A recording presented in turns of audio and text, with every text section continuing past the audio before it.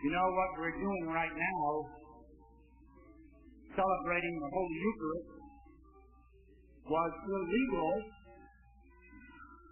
in the Roman Empire up until the time of the Emperor Constantine, around the year 312. And so the early Christians, it took 3 years to become a Christian before you were baptized. 3 years! And then you could be arrested, you could be executed, and thousands more. But they would gather for the Eucharist in people's homes, usually in the evening, in hiding.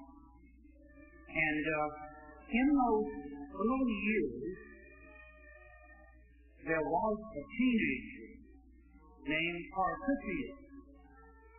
And Tarcisius is about 16 years old, and what he did was take the Holy Eucharist into the Roman jails and prisons to give the Holy Eucharist to the imprisoned Christians. And he did this for quite a long time. Being so young, no one suspected him of doing anything like that. But eventually, he was caught, and he became a martyr. He is now Saint Tarcisius. And I propose to you that he should be the patron saint of Eucharistic ministry. Those who give communion here at church, those who give communion to the sick in hospitals and homes and nursing homes. Saint Tarcisius. But think about it.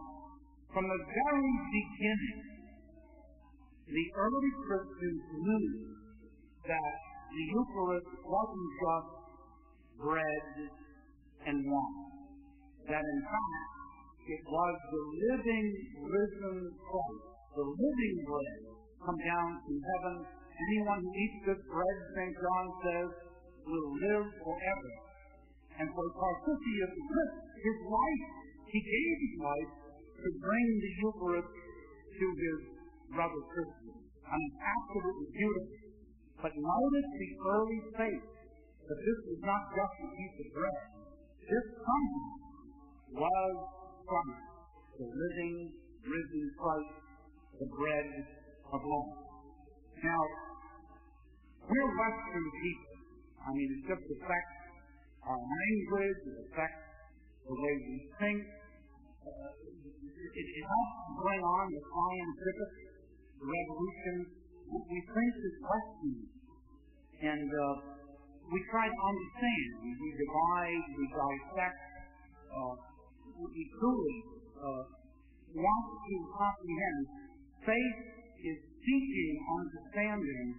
And in the Western mind, for example, Thomas Aquinas.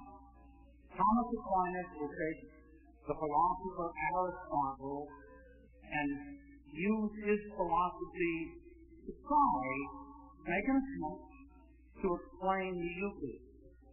And Thomas will say, well, all of us are human beings, so our essence is the same. Whether a man or a woman, a child, whatever our age, we're all human. That's our essence. But there are accidentals. You can be a red man, you can be a white woman, you can be yellow, you can be black. So the color of our skin is an accident, Thomas says. The essence is the same. We're all human, the accidents are different. Well, he'll say with the Eucharist, the bread and the wine, the essence changes. It becomes Christ. It becomes the risen Christ, but the accident, how it appears, stay the same. It still looks like bread, it still looks like wine, but in fact, it is now Christ. The essence is changed. Or we'll try, with our Western mind, to go back to the language that Jesus spoke, Aramaic, and to the Hebrew mind.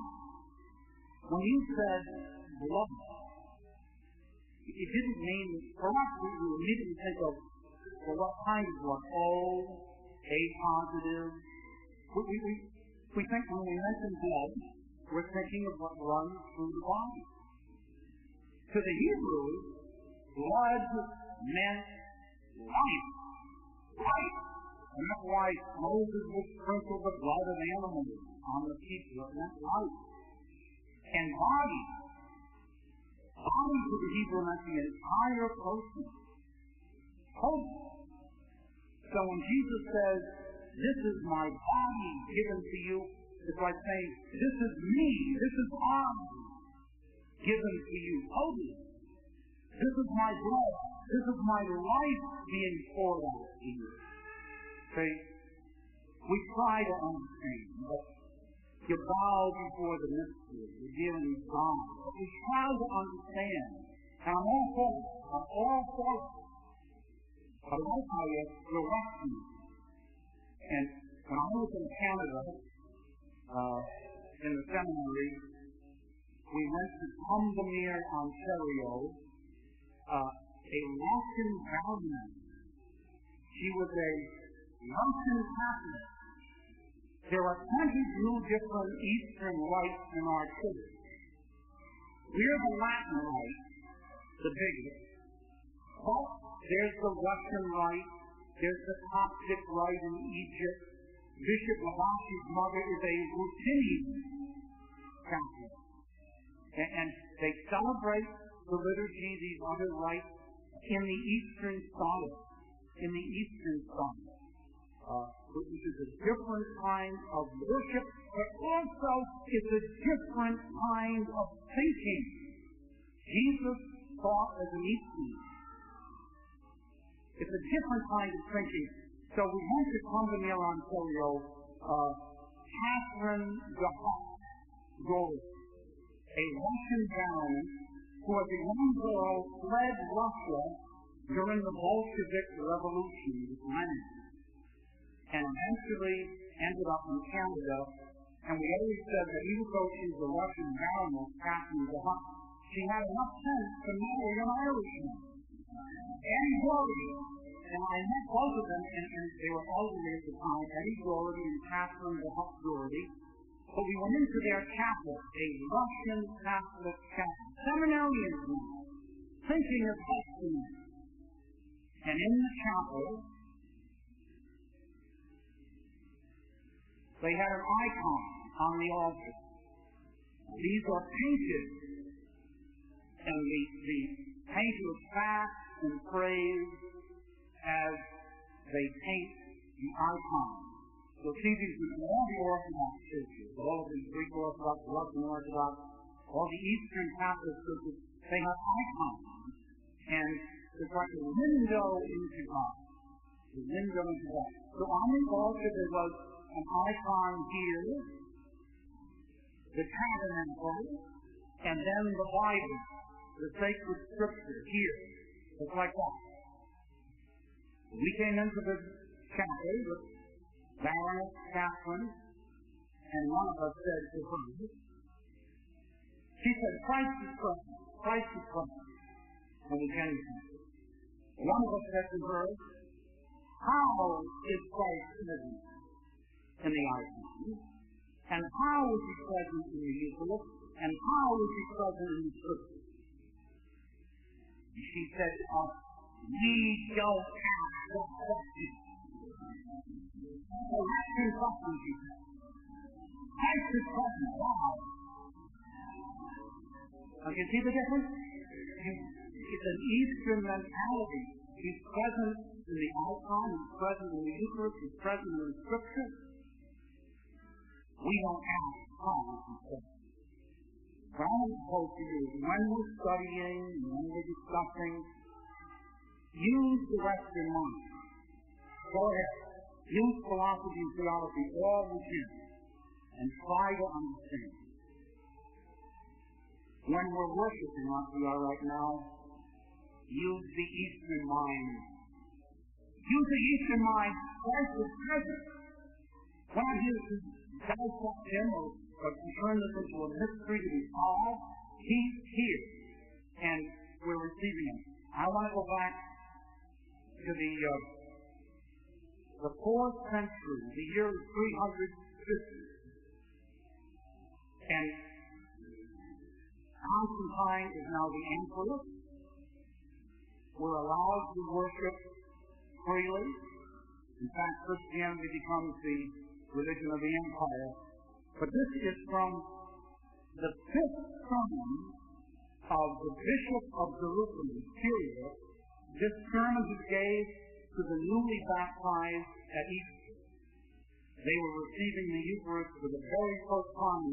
And here's what Cyril says in the year 350. When you come up to receive, make your left hand a throne for your right hand.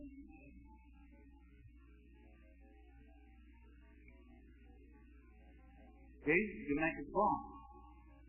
The left hand becomes a throne for the right hand. You make a cross with your hand, Cyril says, cup the palm, and so receive the body of Christ, and then answer, Amen. Do you think this is Vatican II, folks? This is the year 350. Carefully follow your eyes by the touch of the sacred body, and then partake, taking care not to lose no part of it, while yet you are given gold up. Would you not take the utmost care to hold it fast, not letting it rain slip through your fingers, lest you so much be the poorer? How much more carefully then will you guard against losing so much of the crown of that which is more precious than gold or precious stone? Then he says, after partaking of the body of Christ, approach also the chalice of his blood, bowing low in a posture of worship and reverence as you say, Amen. That is, that's the tradition. That's the tradition. Going back to the 4th century, when it was free, we were freely allowed to worship publicly. So, if we can think as a Westerner and pray as an Easterner, we're going to have the best of both worlds. As Pope John Paul II used to say to the Orthodox, Christianity is breathing with one lung. The rest of the East and the West breathing together. We win the marathon. We're going to win the marathon. It's going to happen. It's going to happen because Christ, to him every need shall be met.